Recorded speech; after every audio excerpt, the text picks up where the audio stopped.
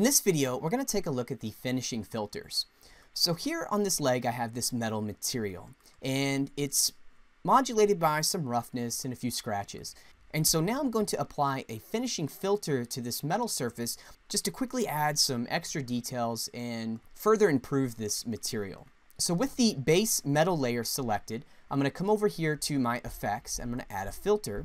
And here I'll click the filter button, and you'll notice that we have these new finish filters. Now, these filters are designed to be used on a metal surface, and we have several you can choose from.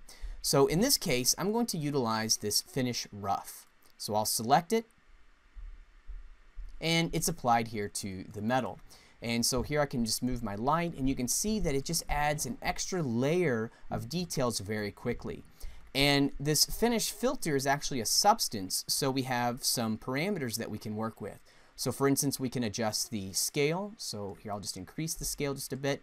I can actually enable triplanar mapping to this filter, so you will not get any seams with this effect on your mesh. Here I'll just increase the brush intensity and scale the grunge.